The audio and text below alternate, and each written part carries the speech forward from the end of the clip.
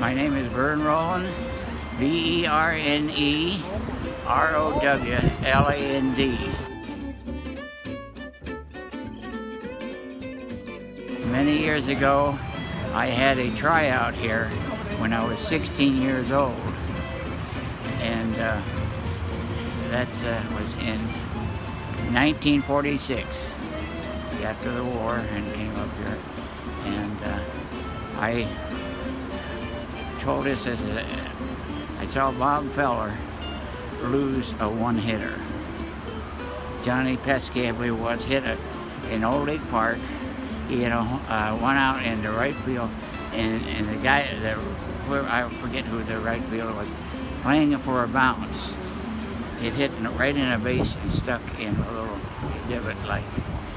And then the next guy popped up behind, down the first baseline, and Pesky scored. And so Feller lost a one-run, one-hitter.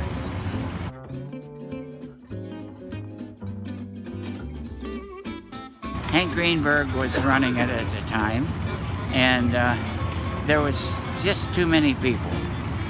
And they have an outfielder and like to run and like to catch, and they would shoot the balls out of air cannons, and you didn't have to move, you know. I mean, you knew where they're coming down, and you caught it, and you couldn't really show what I wanted to see him show when I could run and catch the ball. But yeah, it was really something. My coach arranged it for me. I don't know.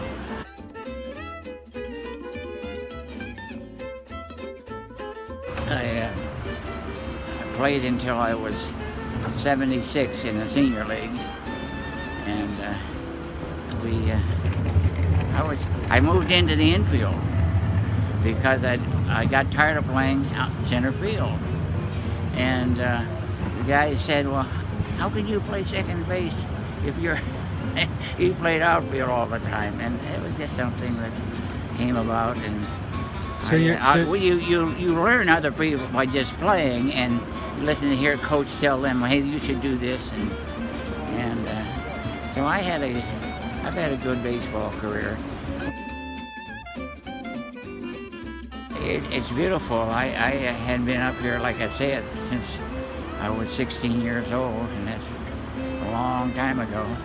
And it's nice to get in here and see some of the things at in your building, and